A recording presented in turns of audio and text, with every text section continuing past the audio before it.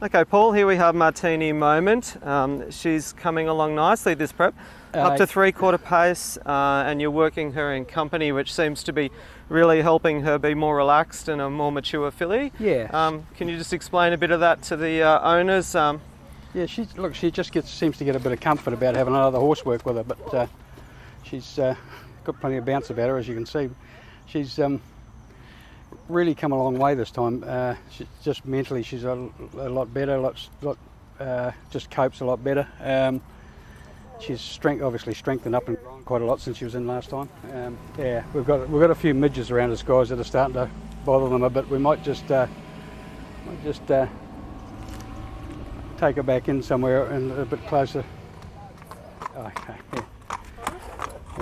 We've got a lot of midges around us at the moment after the rain, guys, that she's taken exception to. But look, she's up doing a bit of 3/4 pace, and a bit like December Diamond, she came up the running a little bit on Tuesday morning, a bit quicker than the 3/4 pace, which is the 3/4 pace being 14 and 15 to the furlong, which is basically just an easy gallop.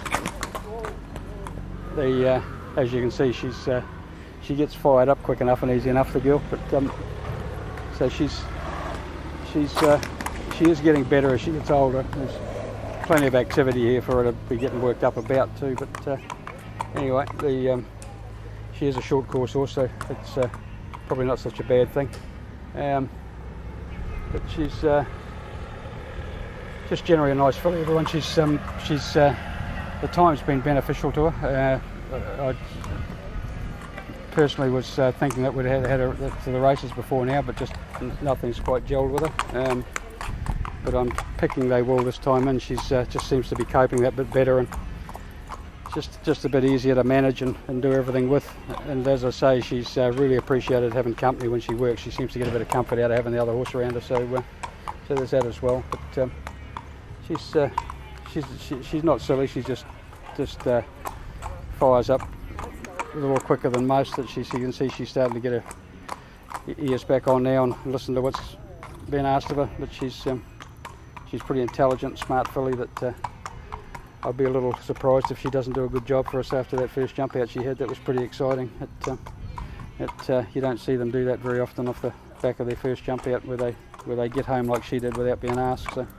And she'll be going to the jump outs on the grass in around 3 or 4 weeks? Yeah, it's probably the same. Her and December Diamond are pretty much in the same mould. They've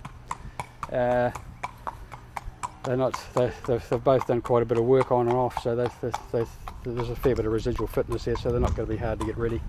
Yeah. That's a bit better. You can see what you've got there now, guys.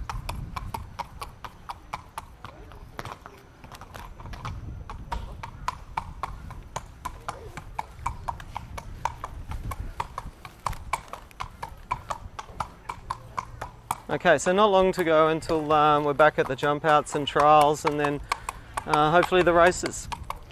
Yeah, I'll be a little surprised if we don't get there this time, guys. She's barring bad luck. She's, as I say, she's furnished quite nicely, and she's a lot better mentally as well. So all things being equal, we should get a good result with her. Okay, great. Thanks.